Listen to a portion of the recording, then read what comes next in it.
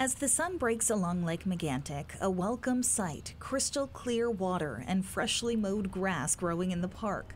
Look a little closer at some of the memorials scattered throughout the city, and you'll see why this view is so incredible.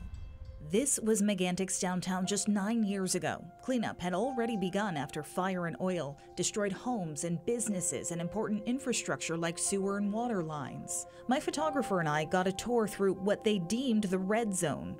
Some 50 buildings were either leveled by fire or ultimately torn down, and all of the soil was removed.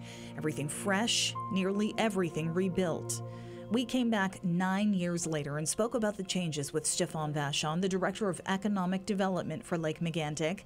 He and his wife grew up here. Yeah, businesses had to relocate ASAP after the tragedy. So since the decontamination took a little over 2 years, so they had to relocate sooner than that. It was done within, I think, 8 to 9 months. Most were rebuilt on Pepino Street, which runs parallel to the old downtown. Among the businesses relocated there, the Music Cafe, which was one of the first places hit by the train derailment and explosion in 2013.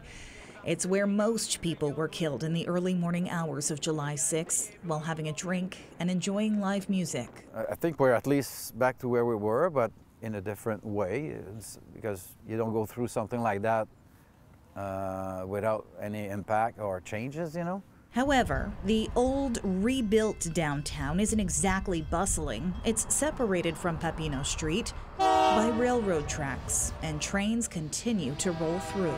10 years later, a memorial now sits where that Music Cafe once was, with a tribute to the 47 people killed there.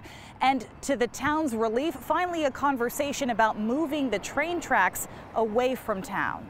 A conversation that began shortly after the rail disaster, and multiple studies later, the Government of Canada says the Lac Megantic bypass is close to happening as landowner holdouts are served eviction notices and payments. The train has been as part of the development of North America, Canada was built on the railroads. So it's going to be, and in the future, if you talk about sustainable development, trains is the least GMS, less polluting way of transportation for every 100,000 pounds you carry, So it's going to be there forever.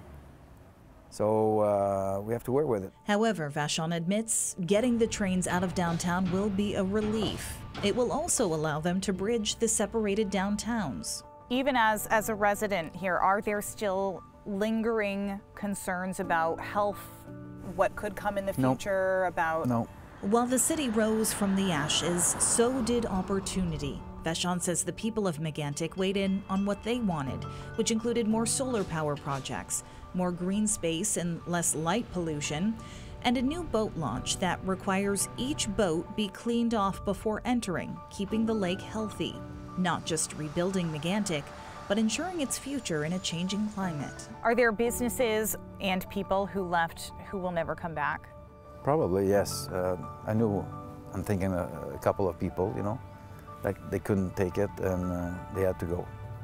But we had many more coming in, A lot of young families and young people who were inspired by all this story,